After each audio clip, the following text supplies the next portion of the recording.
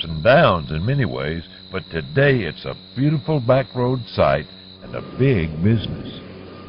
You know, a lot of you farmers today are things are consolidated because of economies of scale. You know, you have bigger farmers now. You know, when I first got in the gin business 20 years ago, your average cotton farmer is probably 500 acres. My average farmer now is probably 1,800 acres. The season when you're harvesting and planting and getting everything in, you know, you're up at daylight, and you may come home at 8, 9, 10 o'clock at night. So I mean, it's nothing for us to work 80, 90-hour weeks. But I mean, it's just once you grow up in that, you're used to it. Several generations of Mobleys have farmed in Colquitt County, and they're one of the county's biggest businesses. Mark Mobley runs the family's cotton gin. All we're doing in the cotton gin is the same thing Eli Whitney invented over 200-something years ago, is we're separating the fiber from the seed.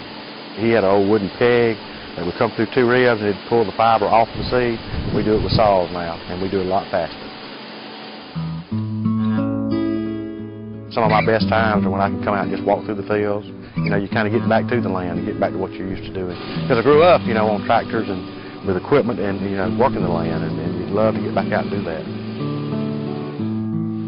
From snowy fields of cotton to wide southern rivers, the backroads of southwest Georgia offer many eye-catching scenes and friendly places to stop and rest a while.